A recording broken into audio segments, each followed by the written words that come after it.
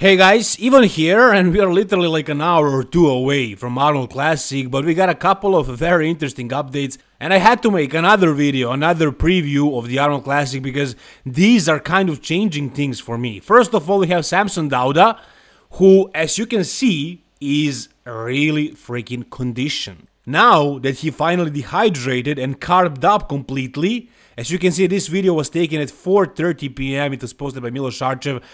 This is basically what you're gonna see on the stage. It probably won't get much better or worse than this. Take a look at the glutes right here. The glutes are looking pretty conditioned, right? And everything else really looks better, honestly. Like, his arms, to me, look bigger and fuller, and shoulders as well. And I don't think he ever was this conditioned.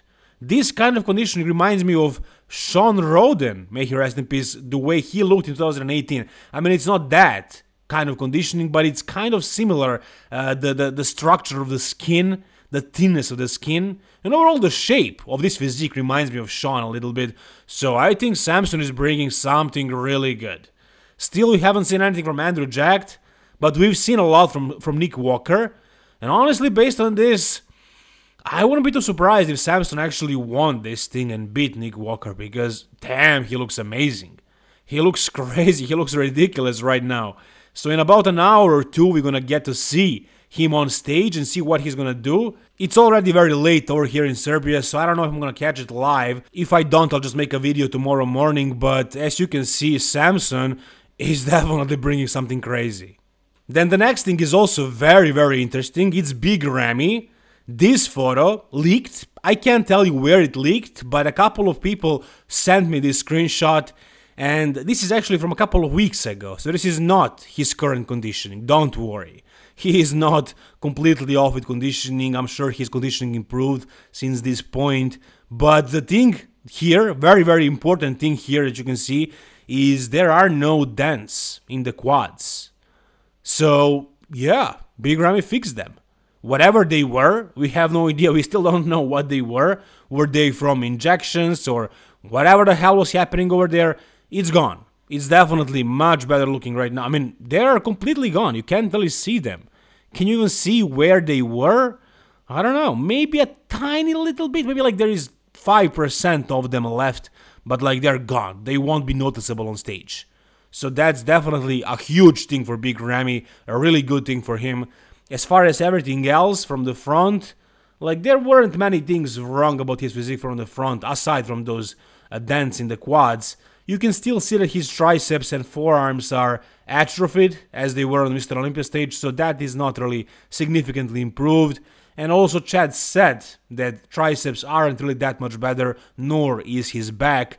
But his chest was fine, his abs were kind of washed up a little, but now that he's probably gonna peak better, they're probably gonna look better when he's drier and fuller and everything like that. So I think his physique overall is gonna look better than the Mr. Olympia. At the Mr. Olympia, Big Ramy beat Samson, and if he shows up now looking better, is he gonna be able to beat him again? I don't think so. I mean, it makes sense, you know, when you put it that way, like he beat him at the Mr. Olympia with those dents, looking horrible, not being peaked well, holding water. So if he's even better now, is he gonna be able to beat Samson again?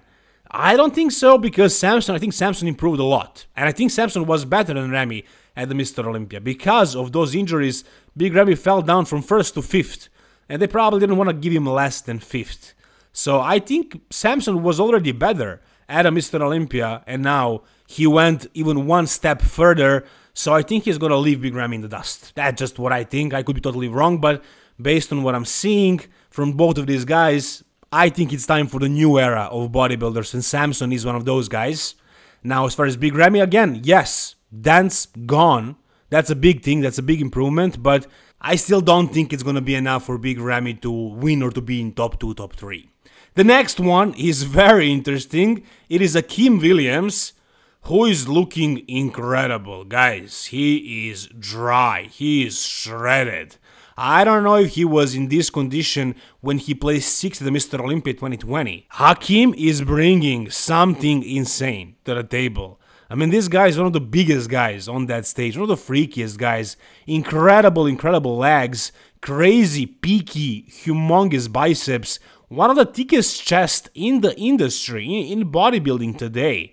Very weak back, I know, I think it's improved a little, I think his posing is also better, but from the front and from the sides, this guy is going to be very dominant. I wouldn't be too surprised if he beat Big Ramy. Now, I have Big Ramy in 6th and I had Akim Williams in 7th, and I will stick with that. I think that's probably going to be the outcome, but Akim is the next guy. If Big Ramy messes up, I think Akim is going to be the one to take him out. Because, I mean, just look at this guy. You don't even have to know that he was 6th Mr. Olympia and that he is as big as he is. Just look at his physique. It looks incredible, guys. So I'm really curious to see what he actually brings to the stage, because this could be a big surprise, this guy. Next up, we also have a little update of Kamal Elgargni. Now, in this photo, everything looks good on him. Like, he looks really good. Aside from being a 212 guy and like much smaller than everybody else in that lineup, you know, he looks fresh here, even though he is an older guy. And in some of previous updates, his legs did seem a little downsized and his back seemed a little atrophied.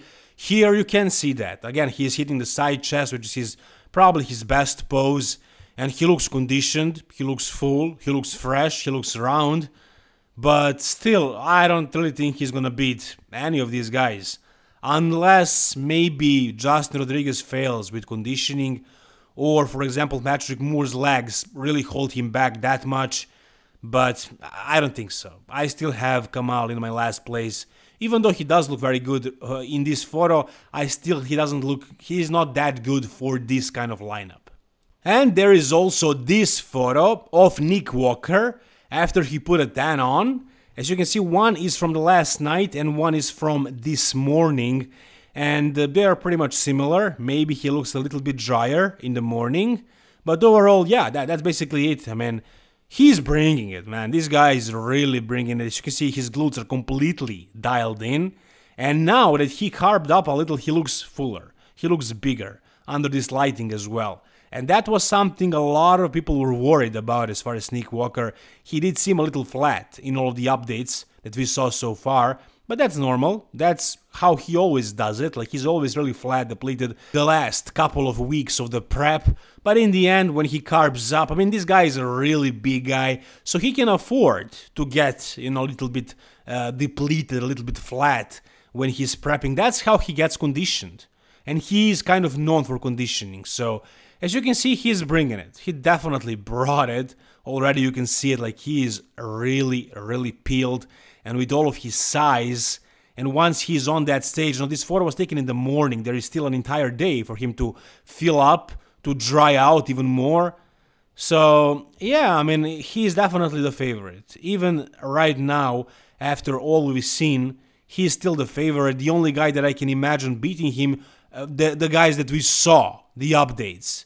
That's Samson Dauda. We still haven't seen anything from Andrew Jacked.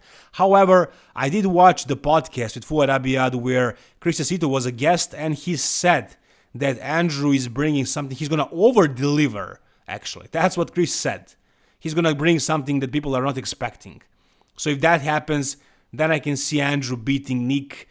Right now, based on what I saw, I still think Nick is going to win this show. But we'll find out very, very soon, guys. So stay tuned.